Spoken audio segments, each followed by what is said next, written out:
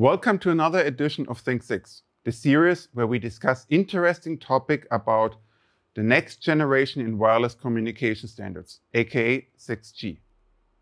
The topic for today is phase noise measurements. Now, how does phase noise measurement come together with 6G and wireless communication systems?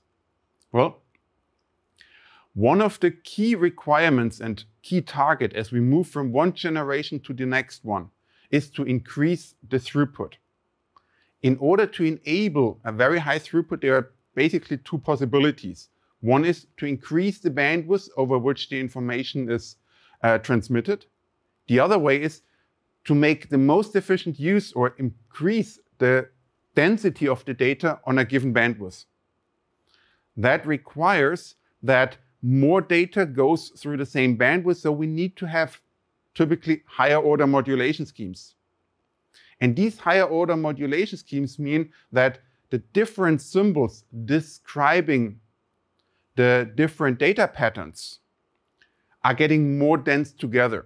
So if there is noise in the system which overlays to the different constellation points, they are harder to separate. Phase noise is one of the main contributors to the overall noise in the system. And phase noise can have thus a very direct influence on the capability in order to transmit really high data rate. So we want to make sure that phase noise is low in order to get a high throughput, to get a clear signal. Now, as we also have a nice demo setup here on the table, Alexander, can you probably give us a quick view about how the influence of phase noise towards data throughput shows? Definitely.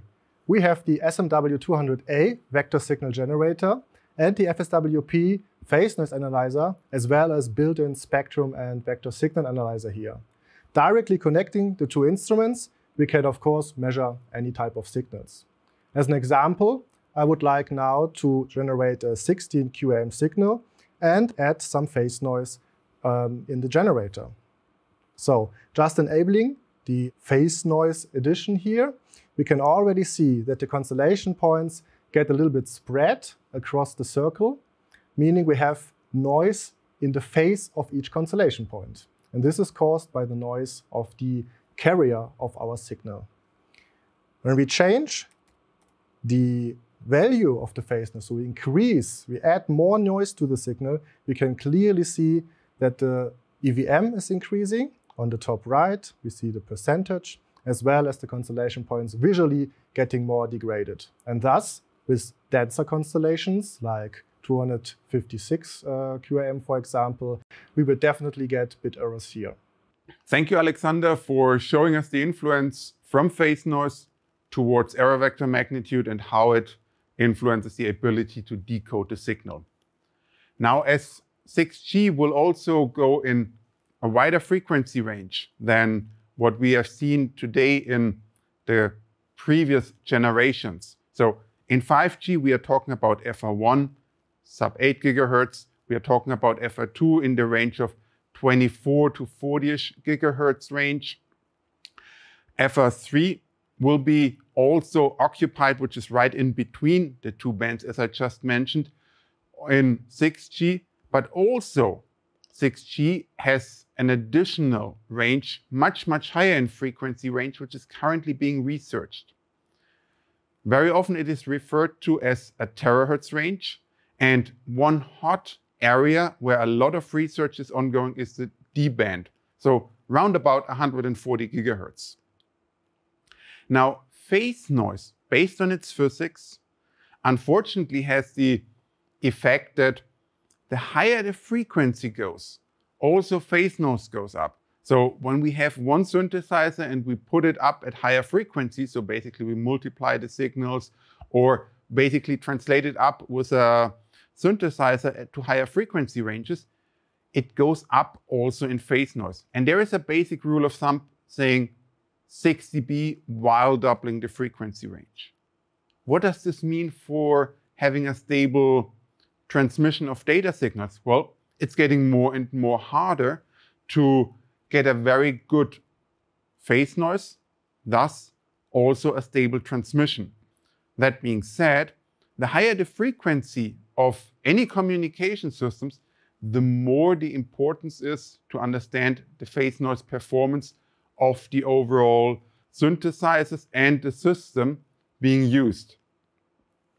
And here we have now a new setup which is able to also go up in higher frequency ranges, and Alexander has prepared here a nice demo for us today. Exactly. So with the FSWP, we can of course measure phase noise, and in the box we can go up to 50 gigahertz. But for frequency ranges beyond that, for example, the D-band, as mentioned by Markus, from 110 to 170 gigahertz, we also have a solution available. Using the FE170ST as signal generator, the external front end for this region, for the D-band, and two external mixers to, again, down-convert the signal to an IF usable by our FSWP, we can now do phase noise measurements using cross-correlation on our phase noise analyzer. To set this up, we just have to select the external mixer as our input and enable the cross-correlation. The test setup diagram shows a really nice overview of how to connect all the components to the FSWP. And when this is done, a measurement can be performed as always.